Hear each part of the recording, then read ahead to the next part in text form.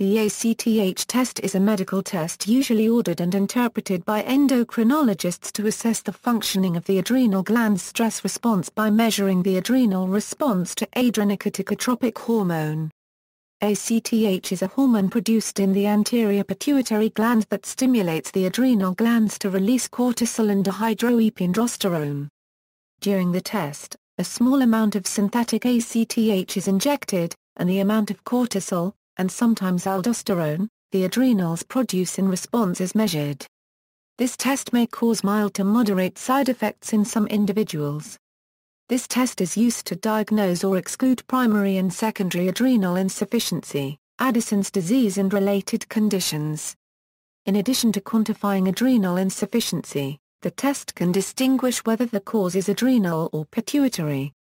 The ACTH stimulation test is recognized as the gold standard assay of adrenal insufficiency, although this test is primarily used to determine the presence of Addison's disease and pituitary impairment.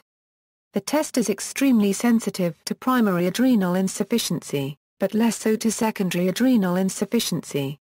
While secondary adrenal insufficiency may thus be dismissed by some interpreters on the basis of the test, additional testing may be called for if probability of secondary adrenal insufficiency is particularly high. Adrenal insufficiency is a potentially life-threatening condition. Treatment should be initiated as soon as the diagnosis is confirmed, or sooner if the patient presents an apparent adrenal crisis. Versions of the test: this test can be given as a low-dose short test, a conventional dose short test, or as a prolonged stimulation test. In the low-dose short test, 1 AA microgram kg of an ACTH drug is injected into the patient.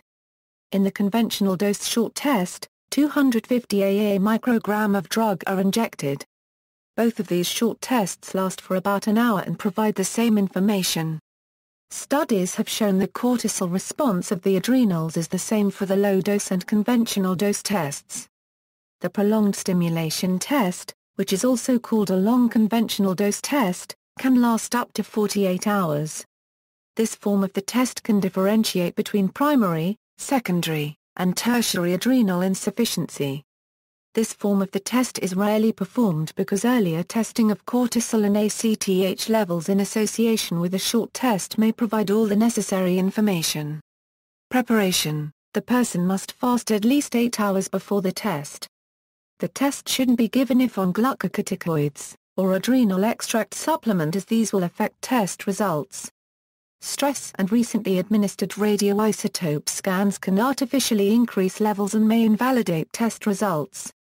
Spironolactone, contraceptives, licorice, estrogen, androgen and progesterone therapy may also affect both aldosterone and cortisol stimulation test results. To stimulate aldosterone, consumption of salt should be reduced to a minimum and foods high in sodium avoided for 24 hours prior to testing. Women should ideally undergo testing during the first week of their menstrual cycle, as aldosterone may be falsely elevated in the luteal cycle secondary to progesterone inhibition, leading to a compensatory rise in aldosterone levels. Administration: traditionally, cortisol and ACTH levels are drawn at baseline. Next, synthetic ACTH is injected IM or 4 depending on the agent. Approximately 20 milliliters of heparinized venous blood is collected at 30 and 60 minutes after the synthetic ACTH injection to measure cortisol levels. ACTH samples are kept on ice and sent immediately to the laboratory, whereas cortisol does not need to be kept on ice. Potential side effects: commonly reported reactions are nausea, anxious sweating, dizziness, itchy skin, redness and/or swelling of injection site, palpitations and facial flushing, but should disappear within a few hours. Rarely seen, but serious side effects include rash, fainting, headache, blurred vision, severe swelling, severe dizziness, trouble breathing, irregular heartbeat. Interpretation of results: cortisol stimulation. In healthy individuals, the cortisol level should double from a baseline of 20-30 AA microgram DL within 60 minutes. For example, if the serum cortisol level was 25 AA microgram DL before the stimulation, it should reach at least 50 AA microgram DL. Interpretation for primary adrenal insufficiency and Addison's disease. The baseline cortisol level in people with adrenal insufficiency is usually near 15 AA microgram DL. An ACTH stimulation test that raises the cortisol concentration to 20 AA microgram DL would support the diagnosis of primary adrenal insufficiency. In Addison's disease, baseline cortisol is well below 10 AA microgram DL and rises no more than 25%. Interpretation for secondary adrenal insufficiency. ACTH may dramatically stimulate cortisol from the low baseline value encountered in patients suffering from secondary adrenal insufficiency. Stimulation resulting in a greater than 14-fold increase in serum concentration over 30 minutes has been reported, although more typically serum cortisol levels will double or triple from baseline. The lower the baseline cortisol, the more likely it is that the patient's cortisol will increase by a large amount. In some instances, a second test can suggest primary adrenal insufficiency. The diagnosis may be changed from secondary to primary adrenal insufficiency or to include primary adrenal insufficiency. In secondary adrenal insufficiency, if the adrenal glands lack ACTH for enough time, cortisol production can atrophy and fail to rise to a value at least double the base cortisol value. It is proper to continue with the diagnosis of secondary adrenal insufficiency. If secondary adrenal insufficiency is diagnosed, the insulin tolerance test or the CRH stimulation test can be used to distinguish between a hypothalamic and pituitary cause, but is rarely used in clinical practice. ACTH plasma test plus cortisol stimulation. An ACTH plasma test should always be given at the same time as the ACTH stimulation, although many doctors consider the test inaccurate. This test measures how much ACTH the pituitary gland is producing. A healthy ACTH value should be just into the upper third of the range. The ACTH plasma and ACTH stimulation test together can give a clearer picture, especially for secondary adrenal insufficiency. Interpretation for primary adrenal insufficiency and Addison's disease, ACTH will be high, either at the top or above range. In Addison's disease, ACTH may be way above range and may reach the hundreds. In very rare cases can reach the 1000s and 2000s.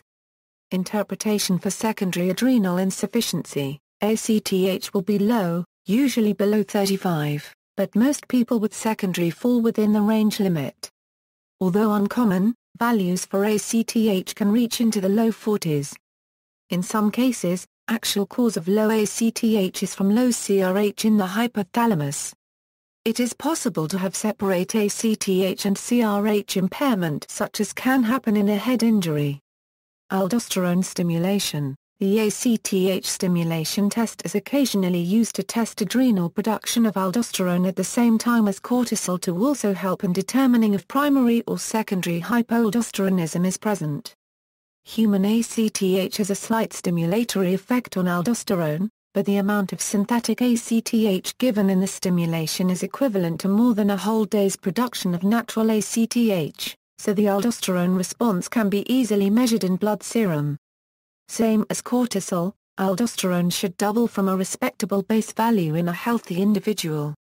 Interpretation for primary aldosterone deficiency. The aldosterone response in the ACTH stimulation test is blunted or absent in patients with primary adrenal insufficiency including Addison's disease. The base value is usually in the mid-teens or less and rise to less than double the base value, thus indicating primary hypoaldosteronism and is an indicator of primary adrenal insufficiency or Addison's disease. Interpretation for secondary aldosterone deficiency. Aldosterone response of several factors from a low base value. This factoring indicates secondary hypoaldosteronism. Usually doubling to quadrupling from a low base aldosterone value is what is seen in secondary adrenal insufficiency. Decoupling of aldosterone and the ACTH stimulation test is possible. A result of doubling of more of aldosterone may help in tandem with the cortisol stimulation that doubled or more confirm a diagnosis of secondary adrenal insufficiency. In rare cases, an aldosterone stimulation which did not double, but with the presence of low potassium, low renin and low ACTH indicates atrophy of aldosterone production from the prolonged lack of renin. Similar to the cortisol stimulation in ACTH deficiency, the test interpreter may lack knowledge of how to properly interpret for secondary hypoaldosteronism and think a result of aldosterone doubling or more from a low base value is good.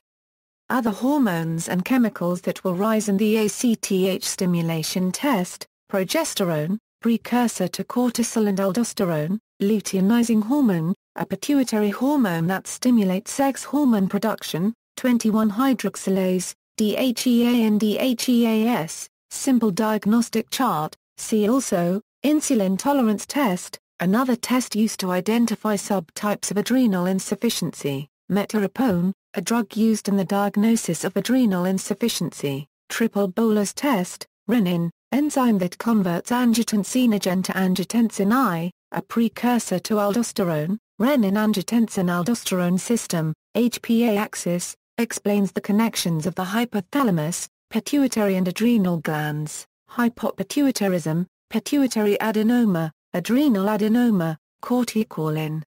References. External links: ACTH stimulation test, procedures, diagnostic tests, Warren Grant Magnuson Clinical Center, National Institutes of Health.